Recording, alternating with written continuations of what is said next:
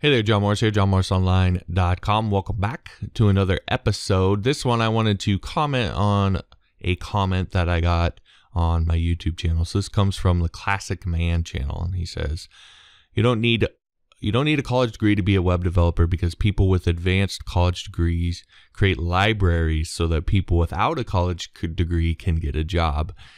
Do you need a college degree to be a web developer? No. Do you need a college degree to be able to write a web server? Yes. Or if you don't have a college degree, you were born smart and would have succeeded regardless. The last time I checked, most people are not smart. So it's kind of funny or fitting that his name of his channel is Classic Man Channel, because this is sort of your classic know-it-all. You're not a real developer unless you have a degree and that sort of thing. And it's always in all these different ways, like, oh, you need a college degree to be able to write a web server or whatever. So I've been getting a lot of these comments lately. So let me just sort of go back through this again. So the first thing, like my first thought on all of this is really the answer of, do you need a degree in order to be a developer, or do developers need a degree? Is it almost always depends on the job that you're applying for. There's no sort of hard, fast rule. Some jobs will have no degree requirement. Some jobs it'll be a plus, and some jobs it will be an absolute requirement. So it depends on what you want to do and what career path you want to take, what job you're applying for. And this is why I always sort of go back to the career path thing. When you sit down and look at your career path and you take the time to do that and lay that out, then the languages that you need to learn, whether you need a degree or not, all of those things become a lot more clear because, again, certain paths are going to require certain things. And, you know, for being a web developer, I just don't see the value of a degree for someone who wants to be a web developer. And I don't think that there's anything wrong with wanting to be a web developer. I don't think you need to you don't have to want to be into all of, all the AI and machine learning and then have to want to write a web server and all this sort of thing. Like, it's okay to not want to do that. And so I think a lot of times this comes from that sort of this elitist perspective of, you should value the same things that I value. You should want to be the same kind of developer that I want to be, and therefore you need to do the things that I'm saying that you need to do. And the reality is you get to make your own choices. You get to do what you want. And so, again, as I said, it almost always depends on the career path and the job you're applying for and so forth. But beyond that, companies want to see more what you've done really than necessarily your education. And so a portfolio of projects or products or things that you've contributed to is almost always going to be worth more than schooling. And this is not in the developer community, but I experienced this firsthand when I went to applied for a manager position at a window and door factory, and they had on there that you had to have a 4-year degree in order to be able to apply for that position. I applied anyway without the degree because I had been in management for probably 5-6 years at that point. And so I went into the interview, and I think they asked one question about the degree versus the experience or whatever, and I basically told them, I don't have my degree.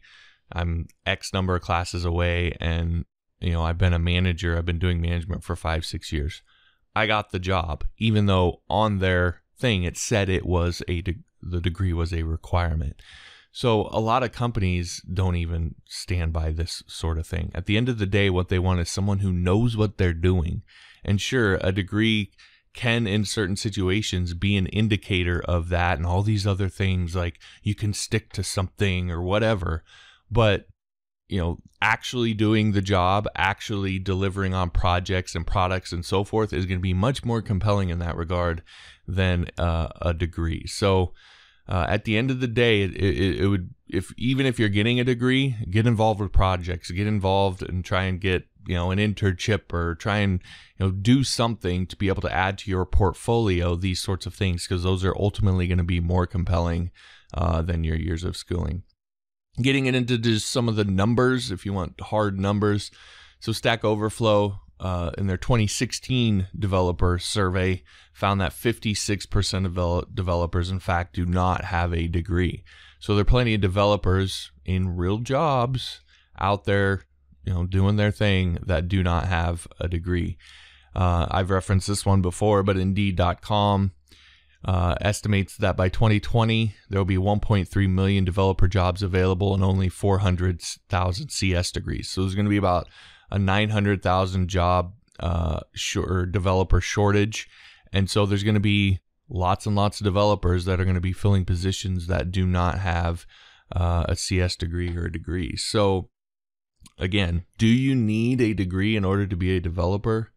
No, I mean, it's just obvious. Just looking at the numbers, looking at the situation, you do not need a degree in order to be a developer. In particular, a web developer. I don't know that it's even useful. So now the common rebuttal here is, yeah, okay, kind of what he says. You don't need a degree to be a web developer, but if you want to be a real developer, if you want to be an elite developer, right? If you want to, it's people with advanced college degrees that create libraries for so forth. And so it's kind of this, if you want to be an elite developer, you need a degree. And I'll just sort of throw back, some of the biggest names that we know in tech don't have degrees. So, Steve Wozniak, I'll throw Jobs in there, even though I don't know if you 100% consider him a developer, but those two, no degree. Kevin Rose, Mark Zuckerberg, Bill Gates and Paul Allen, who founded Microsoft, Larry Ellison, who created Oracle.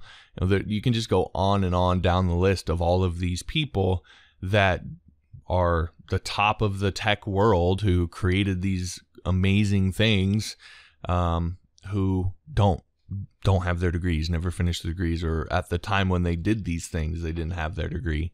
So, again, do you need a degree in order to be a developer? I don't think that's true either. And so it sort of comes back actually to the last couple lines here of this comment, which is, if you don't have a college degree, you were born smart and you would have succeeded regardless. Last time I checked, most people are not smart. The reality is with most things, if you're smart, you'll probably do well. And if you're not, you probably won't.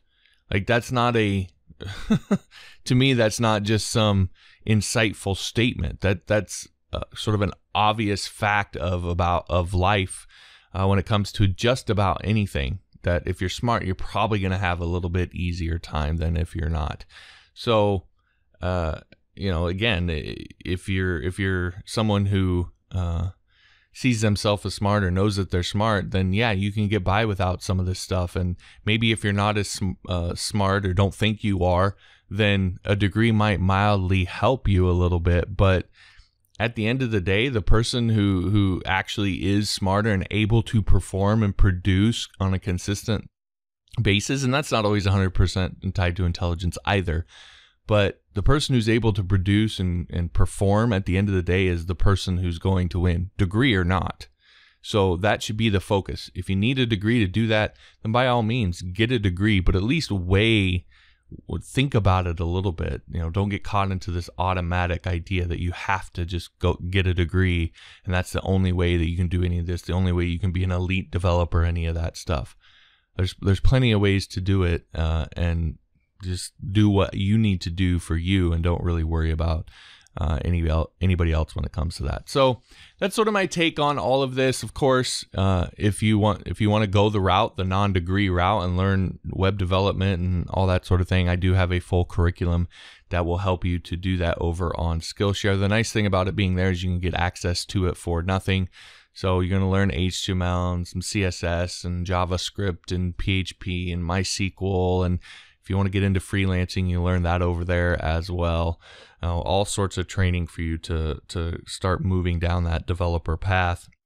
And again, you can get access to it for nothing. So if you want all the details on that, you can go to johnmorrisonline.com/Skillshare. All right, that'll do it. Thanks for listening. We'll talk to you next time.